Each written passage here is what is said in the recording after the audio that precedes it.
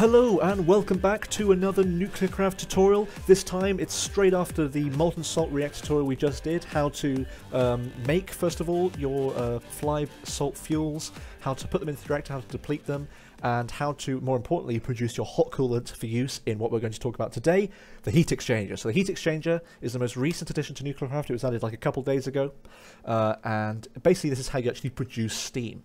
Now, we can head into the heat exchanger tubes, which is where all the magic happens.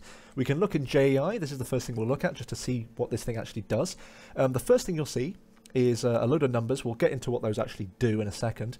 But you can see that we're taking hot eutectic NaC alloy, which is and hot eutectic coolants in general, and we're going to use the heat exchanger to cool them down. And of course what you then do is you then just loop this back into your reactor, and you have this sort of closed system of coolants that gets pumped into the reactor, heated up, and then put into the heat exchanger.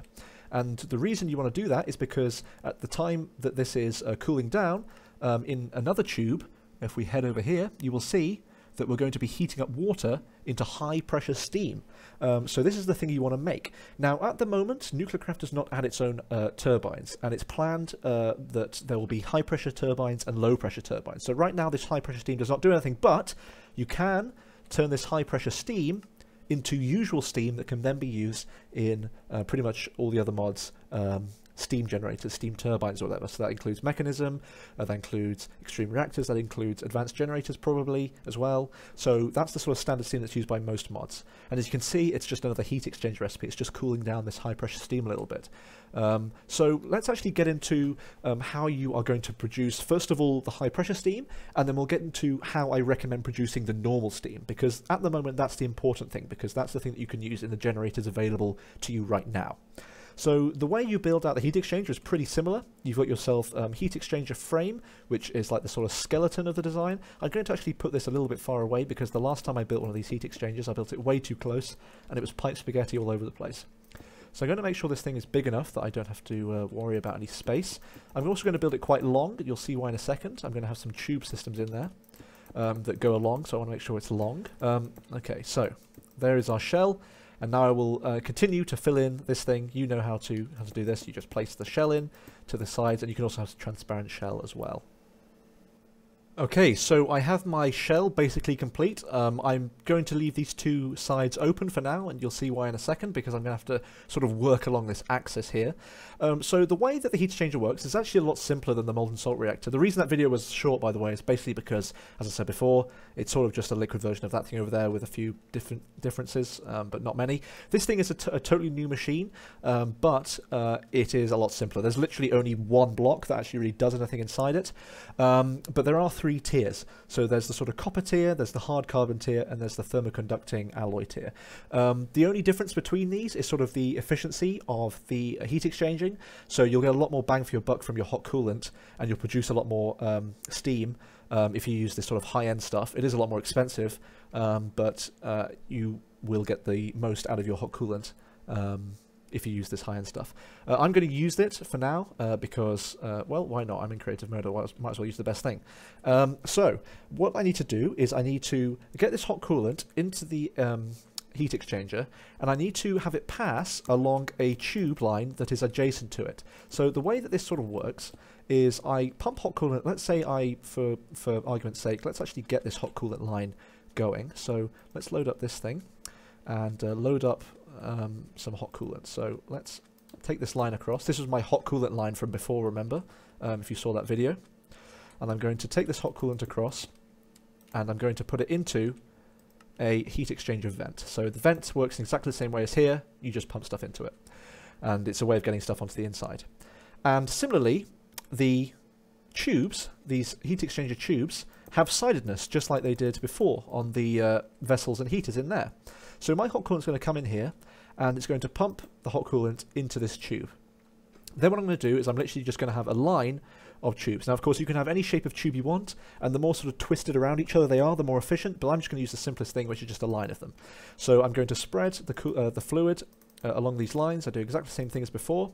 So input spread just means that I'm going to take whatever is being input here, which in this case is hot coolant, and I'm going to just spread it down the line. Oh, actually, one thing I should mention is that unlike the vessels and heaters, this actually starts disabled. So by default, the sidedness of this thing is actually disabled. So make sure to hold down Shift and set the other side to default mode.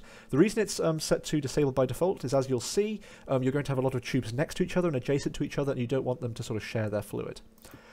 So I set to default by Shift right clicking and then input spread. Oops. Default, input spread, default, input spread, and so forth. And I'm going to just take this all the way to the other side.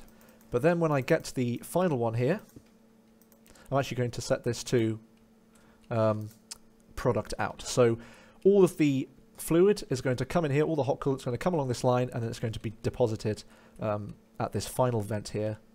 And I will take this vent and put it there. And all of my hot coolant is going to circle round, and I can usually, what I'd normally do is I'd have a fluid duct that takes this cold coolant and pumps it back round and loops it back into my reactor to be heated up again. But you know how to do that. It's pretty simple stuff. I'm literally just going to bin it because you understand that basically what you'd normally do is you'd have it in a loop.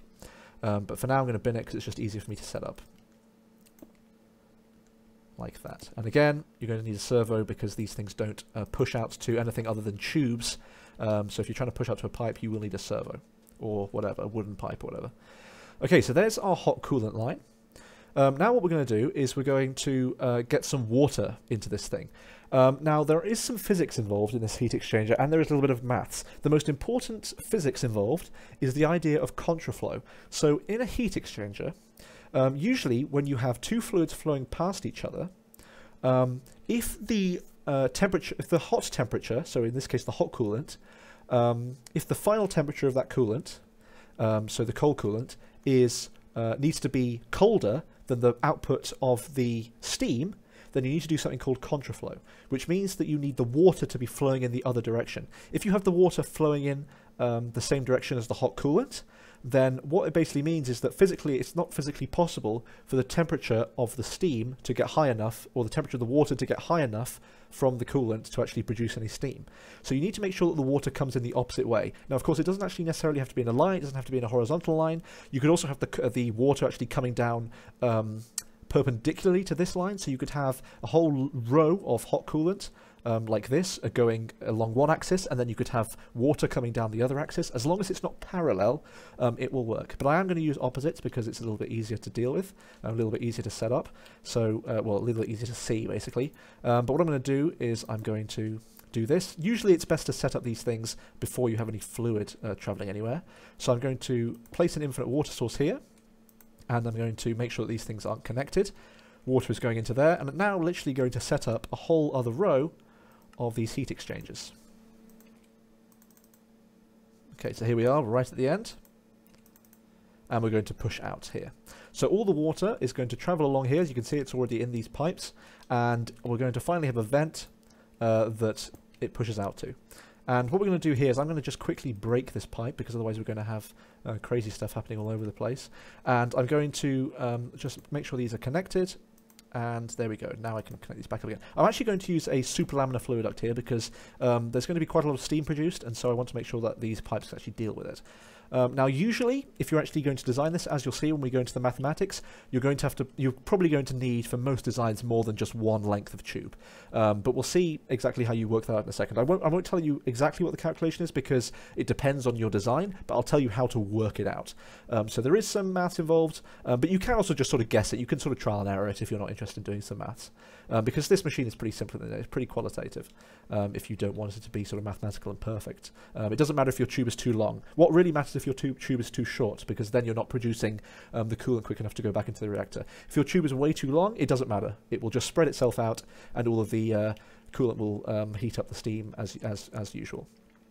So now I'm going to bring this fluid up round. For now, I'm going to just bin it because we'll deal with that in a second, because this is where our high pressure steam is going to come out of, and then we're going to have to build another row of tubes to deal with how to turn the high pressure steam into normal steam. But for now, what we're going to do is I'm going to just finish off this design. So let's just put glass here, and let's put some over here as well.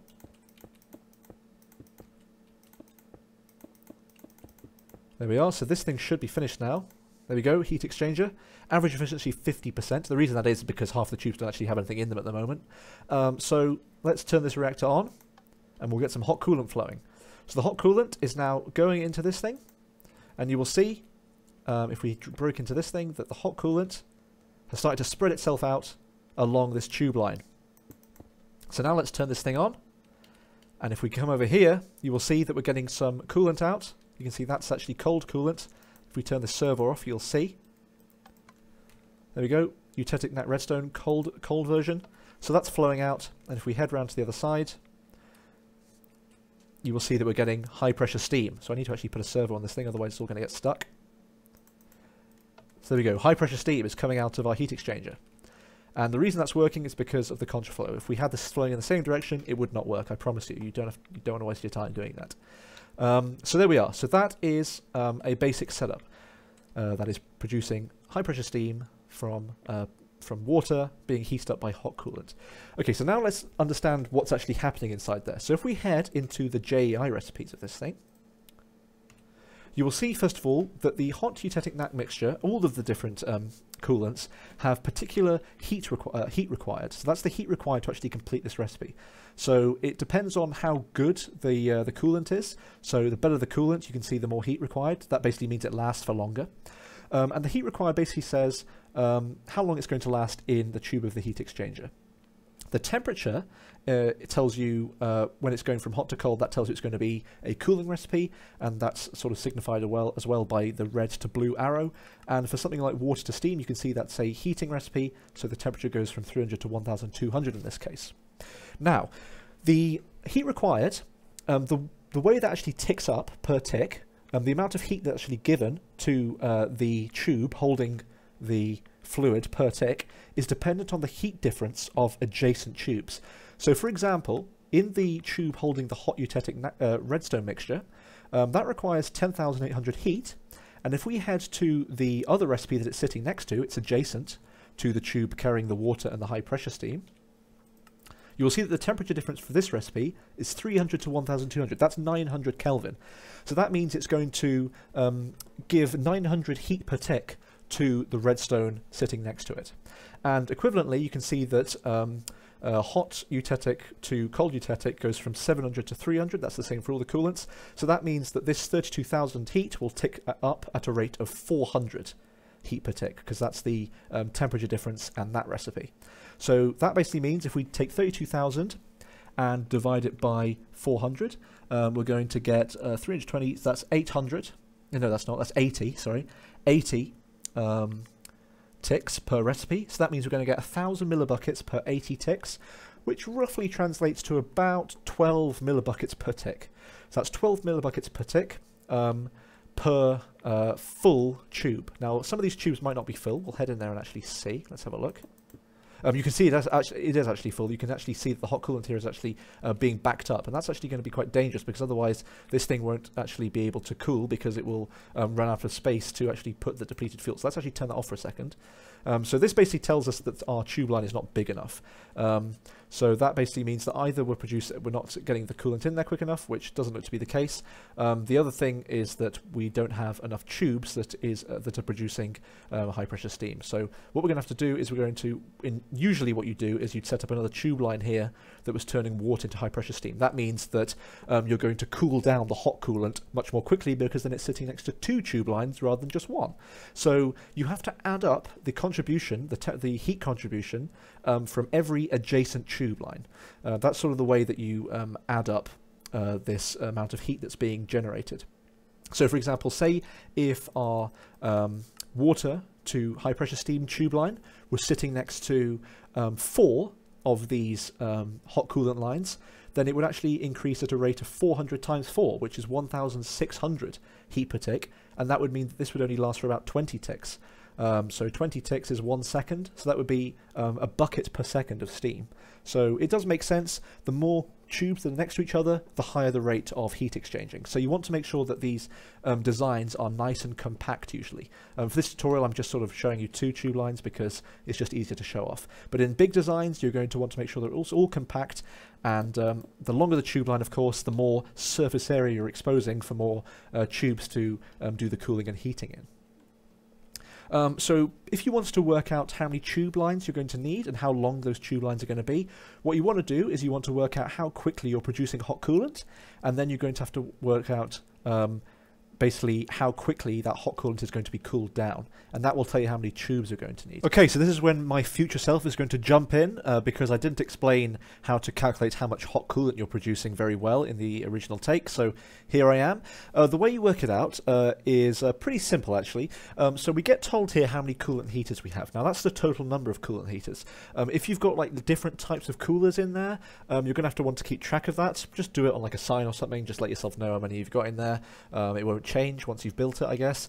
So in there at the moment we're all using redstone, so just redstone coolant. So this number's good enough. We know we have 18 redstone coolers in there.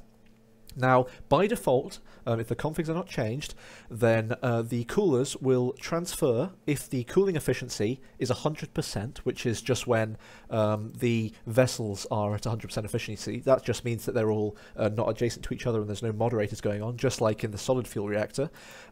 If the cooling efficiency is 100%, then it will transmute cold coolant into hot coolant at a rate of 1 millibucket per tick. And that's per coolant heater, so that would be 18 millibuckets per tick of hot coolant. But you can see here that the cooling efficiency is 240%. The way that number's actually got is if you look in here, you'll see the mean fuel efficiency, which is sort of to do with how the vessels are placed next to each other and the moderators and so forth, is 260%. But you can see here that we're doing a little bit too much cooling, so that number's brought down a little bit because some of the cooling is redundant. So the cooling efficiency is 240%. This is the number that matters. And so all you have to do is you take the cooling efficiency and divide that 1 millibucket per tick figure, or multiply that 1 millibucket per tick figure, sorry. So because we're at 240%, that means each of the heaters is actually going to be producing 2.4 millibuckets per tick on average. So 2.4 times by 18, that is 43 millibuckets per tick. So 2.4 times 18 is 43 millibuckets per tick.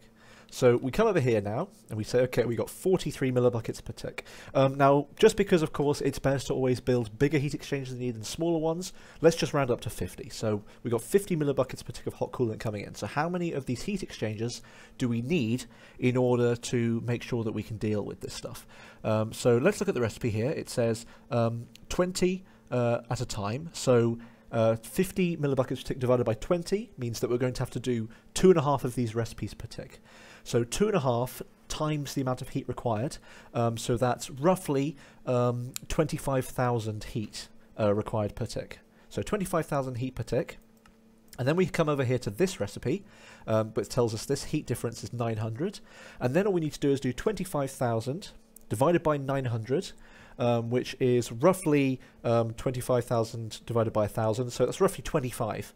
So that tells you that you need at least 25 water tubes to go past your coolant tubes. So we obviously do not have enough here. We've only got 1, 2, 3, 4, 5, 6, 7, 8. So we need about 3 times, we need about 3 times more, and then we'll actually be able to deal with all this hot coolant coming in. So you saw before there that we were backing up with hot coolant, and that's because we didn't have enough tubes. So actually what would happen is probably if we built another water tube line across here and another tube line down here, we probably have enough water tube lines to deal with all the hot coolant. So that's basically how you work out how many you need. And from that you then produce a load of high pressure steam, which is exactly what we're doing over here. Okay, so now what I'm going to do is build a whole new heat exchanger, which is going to take this high pressure steam and it's going to produce the normal steam that we need for use in a steam turbine from another mod, say. Okay, so you can see I've pretty much built exactly the same thing, a little bit different at the front, but otherwise it's basically the same size. Again, this is just a tutorial build, so don't take this completely you know how you normally build it. As I said before, you want to build it a bit better than this. This is just to show you how it works. I've actually got the reactor turned on again. I probably don't... Oh, actually no, it's off again. I turned it off. Okay, so now I'm going to set up pretty much the same thing. So you can see here that I've got the water over here again. So the water coming in. And again, that's because I need that contraflow. And let me just explain a little bit more detail what I mean by that. So if we head back into here, you can see here that the temperature goes from 700 to 300. While the recipe for this thing here goes from 300 to 1200. Now physically, if that recipe I want that recipe to happen, you'll notice here that the temperature of the water heads past the old temperature of the coolant. It goes past that 700 Kelvin. That's not possible unless you have contraflow in real life.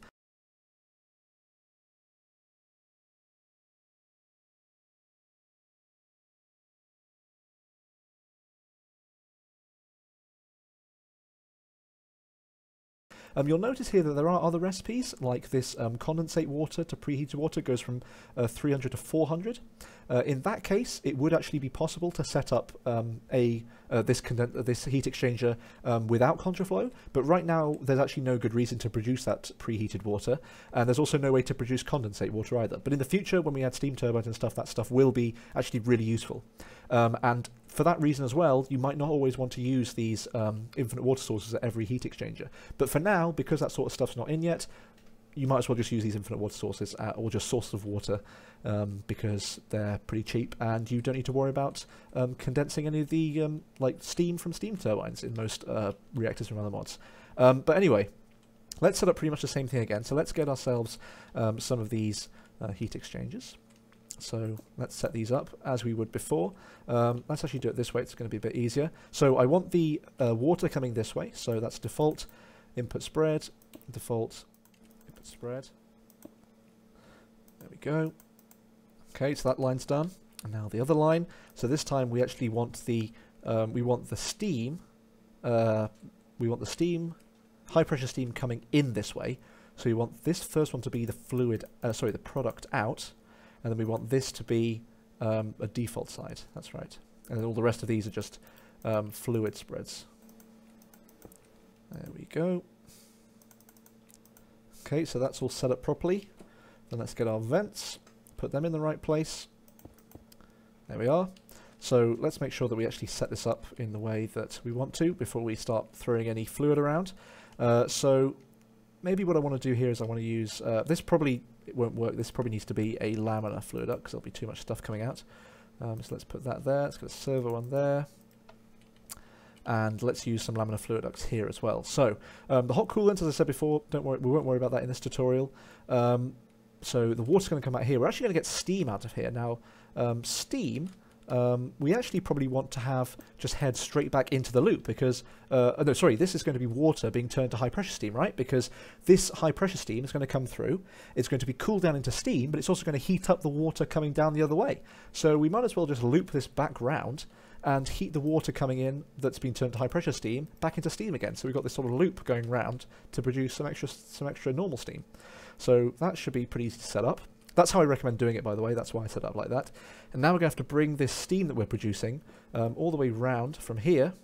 So let's get this whole fluid duct going all the way around the back of this heat exchanger and bring it over to this new one. Oops. There we are.